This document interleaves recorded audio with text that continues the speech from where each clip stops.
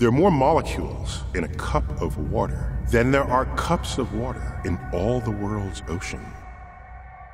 Because of centrifugal forces, you weigh a little bit less on the equator than you do anywhere else on Earth.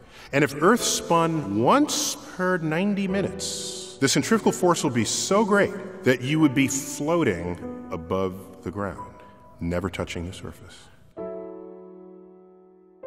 The moon is spiraling away from Earth at a rate of about 2.5 inches per year. It's kind of cool that in Game of Thrones we have 2 dragons with 2 different colored breaths. Turns out astrophysically, blue flame is at least 3 times hotter than red flame. The act of dying while falling into a black hole is called spaghettification. Spaghetti. Planet Venus is so hot, if you took an uncooked pizza, put it on the windowsill, it would cook in 3 seconds.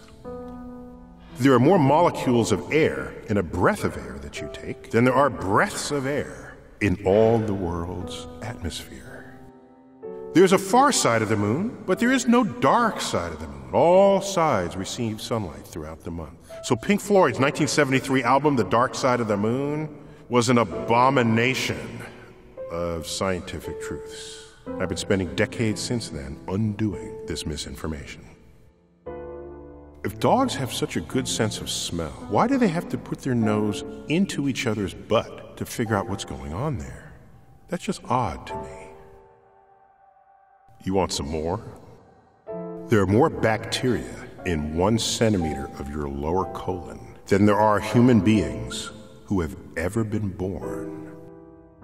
The rotation rate of the Earth is not constant. It is slowing down, caused by the action of the moon. Every now and then, we need to add a leap second to compensate for this. Hard to believe, but true.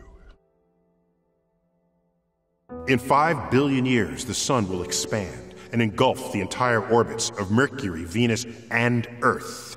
Earth will be a charred ember descending down into the cosmic crucible that is the sun's core as we vaporize to our death. Have a nice day.